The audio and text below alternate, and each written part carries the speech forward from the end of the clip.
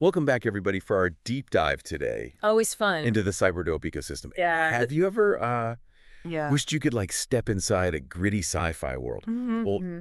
cyberdope isn't just a story. It's a whole universe Oh, yeah. built around this Right. pandemic-ravaged future Exactly. where people escape into virtual reality. Mhm. So we're talking a novel, we're talking NFT contests, a social network, Wow. and we'll even crack open issue 1 of the comic series. Right. Yeah, so this is a big one. Oh, what makes cyberdope so unique is how it blends that storytelling Right. with real-world engagement. You're Yes. not just passively consuming. Mm. You have the opportunity to participate and even influence the narrative. That's right. It really makes you think about how storytelling can evolve, Yeah, in this digital age. totally. So to set the stage, the cyberdope saga novel drops us into this Oh. dystopian near future. All right. Think global pandemic, underground bunkers, Oh, wow. and a virtual world called Outrider, Okay. where people seek refuge. Interesting. Yeah. The interesting twist is that Outrider exists both within the novel Oh, wow. and as a real functioning social network. Really? So this blurring of lines between fiction and reality is one of the things that makes cyberdope so compelling. Yeah, it's a clever way to draw you deeper into the story. Absolutely. The novel follows everyday heroes battling the pandemic, unraveling the mysteries of Outrider, and fighting for survival. Right. So like classic dystopian themes, Yeah. but with a high-tech edge. Speaking of high tech, let's talk about the cyberdope NFTs. Okay. These aren't just digital collectibles, they're integrated into the ecosystem Mm. and grant access to special content and opportunities within the Outrider network. Okay, so I understand NFTs is digital art, but how does that work with a story? Like, what kind of special content are we talking about? Think of it like this. Owning an episode NFT is like having a key Okay. that unlocks a secret room in a constantly expanding mansion. As the story unfolds, Mhm. your NFT evolves, granting access to new rooms, revealing hidden lore, maybe even giving you a say in how the story develops. Wow. That's what they mean by living utility. So it's like your NFT is growing and changing alongside the story. Exactly. That's a pretty wild concept. Yeah, it's very cool. And I see here we have information on a few different NFT collections. Yes, they've released several collections with more planned. Okay. There are the Wombat 66 NFTs, Mm, which are free to collect okay. and are based on a virus in the story. I noticed that these Wombat 66 NFTs seem to play on the whole pandemic anxiety we've all been experiencing. Do you think there's a deeper commentary there? Definitely there's an element of satire, Okay. poking fun at our fears, but also highlighting how easily misinformation and panic can spread, Right. especially in a digitally connected world. Makes sense. Yeah.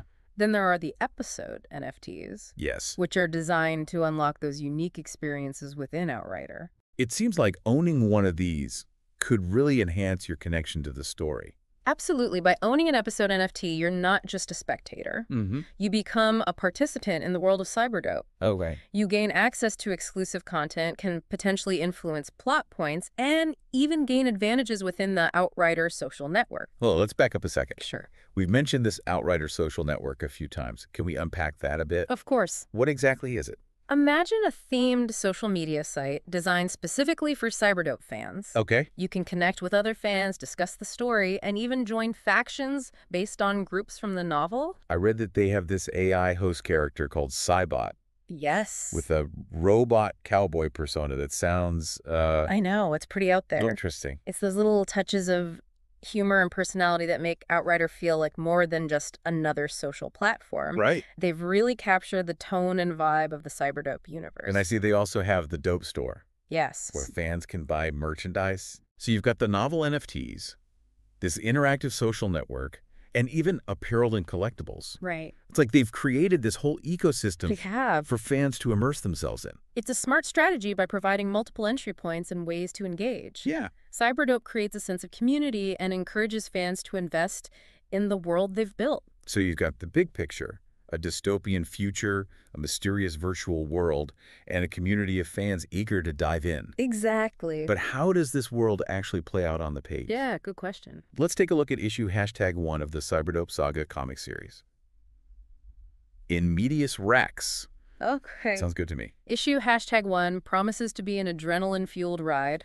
Okay. From the marketing alone, we know we'll encounter cutting-edge tech like shock manacles and even murder birds. And then there's that cryptic tagline, the 10-second ogre pancake recipe. What? I have no idea what to make of that, Yeah, but it definitely piques my curiosity. for sure. Let's explore the key players and events introduced in this first issue, keeping in mind that we want to avoid spoilers for our listeners. Yes, definitely. Sounds good.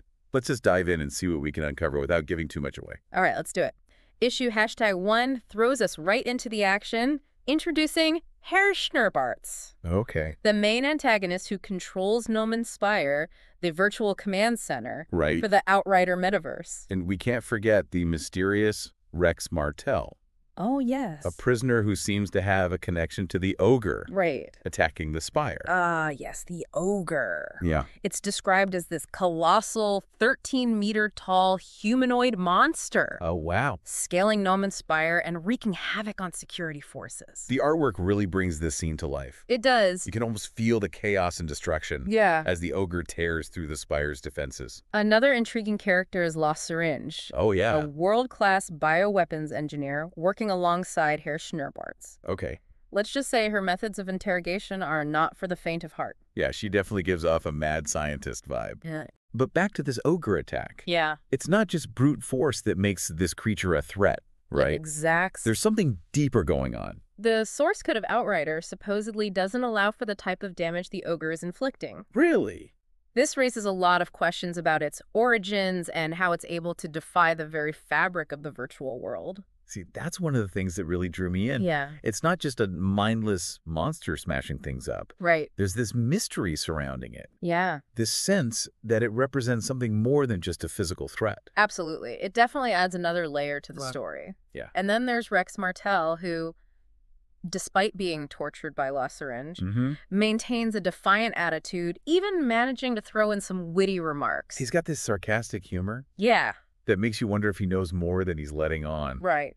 like he's playing a game with his captors. Totally. We also get glimpses of some seriously cool technology deployed against the ogre, like these murder birds, which are essentially aerial drones armed with missiles. Wow, so you've got this epic clash between brute force and advanced weaponry. Yeah. All while this mystery surrounding the ogre's abilities continues to deepen.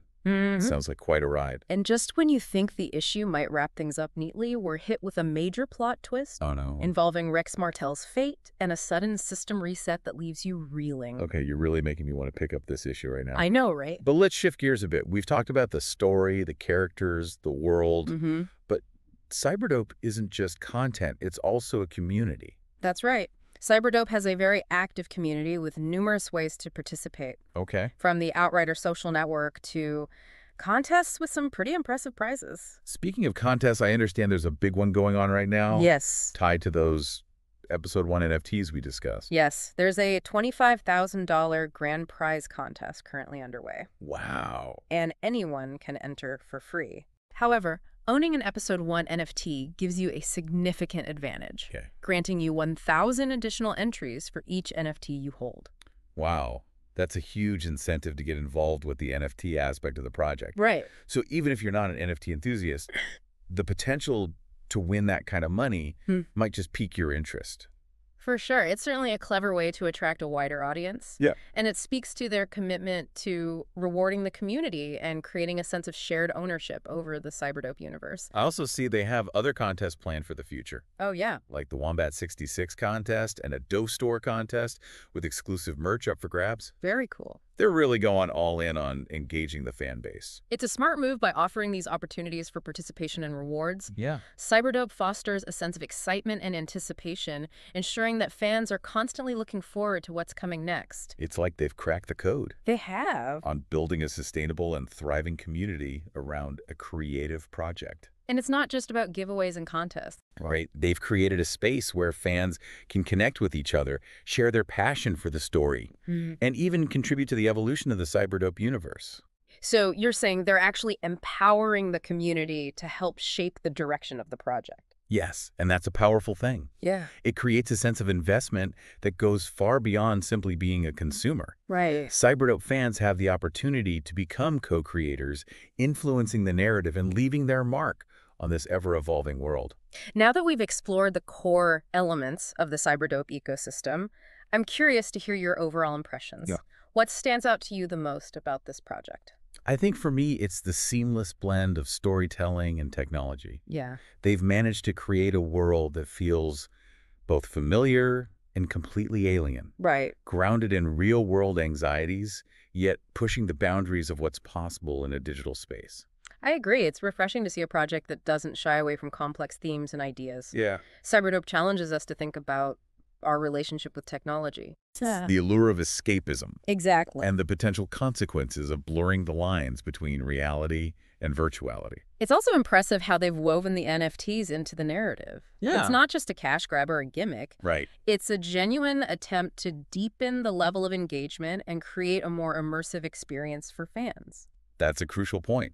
They've managed to leverage NFTs in a way that feels organic to the story and enhances the overall experience rather than detracting from it. Totally. And let's not forget the community aspect. Yeah. The Outrider social network and the various contests they've organized have fostered a sense of camaraderie and shared ownership among fans. It's clear they understand the importance of community building and creating a space where fans can connect, Yeah. collaborate, and contribute to the cyberdope universe. Absolutely. It's fascinating how they've managed to create a project that appeals to both die-hard sci-fi fans Right. and those who are simply curious about the potential of NFTs and interactive storytelling. It's a testament to the power of a well-crafted narrative and a thoughtfully designed ecosystem. CyberDope has tapped into something truly unique, Yeah. something that resonates with people on multiple levels. So we've got this gripping dystopian story unfolding in the cyberdope saga. Right. NFTs that act as keys to unlock a deeper level of engagement, an active social network that mirrors the virtual world of the story, Yeah. and a whole merchandise line for fans to express their connection to the universe. And then there's that cliffhanger ending in issue #1. Oh yeah, we're left with so many questions about the mysterious ogre Rex Martel's fate Right. and what Herr Schnurbart's ultimate plan might be. It's clear that this is just the beginning of a much larger story. CyberDope is a franchise that doesn't just tell a story. Right. It invites you to step inside and become a part of it. Yeah. Whether you're drawn to the thrilling narrative, the innovative use of technology, or the vibrant community, there's something here for everyone. So, as we conclude this deep dive, here's a final thought for you to consider. Could cyberdope be a glimpse into our own future? A future where the lines between reality and virtuality become increasingly blurred, where technology shapes not only how we consume stories, but how we live our lives? It's a question worth pondering. And whether you view cyberdope as a cautionary tale or a celebration of the possibilities that lie ahead. One thing is certain, it's a world that will stay with you long after you've finished exploring it. So dive in, connect with the community, and discover what awaits you in the heart of the digital frontier.